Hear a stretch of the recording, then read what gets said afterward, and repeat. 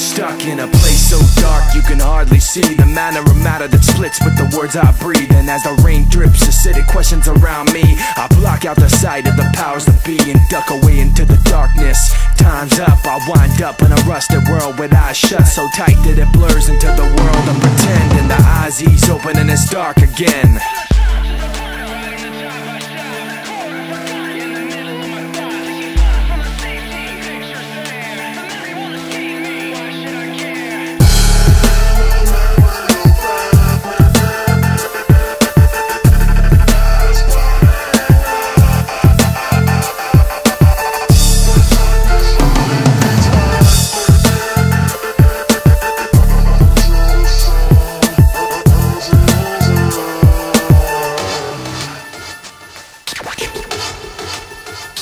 Listen to the sound, dizzy from the ups and downs, and nauseated by the polluted rot that's all around. Watching the wheels of cars that pass, I look past to the last of the light and the long shadows it cast. A window grows, catches the eye, and cries out a yellow light as it passes me by. And a young shadowy figure sits in front of a box inside a building of rock with antennas on top. Now nothing can stop in this land of the pain. The sane lose not knowing they were part of the game. And while the insides change, the box stays the same, and the figure inside could bear anybody's name. The memories I keep are from a time like then. I put them on paper so I could come back to them. Someday I'm hoping to close my eyes and pretend that this crumpled up paper can be perfect again. From the top to the bottom, bottom to top, I stop at the core of forgotten, in the middle of my thoughts, taken far from my safety. The picture's there, the memory won't escape me. I'm here at this podium talking, this ceremonial offerings dedicated to urban dysfunctional offspring.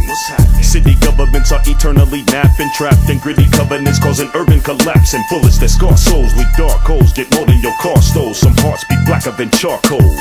This society's deprivation depends not on outward differences, but the separation within. No reparation is made, limited aid and minimum wage. Living in a tenement cage where rent isn't paid.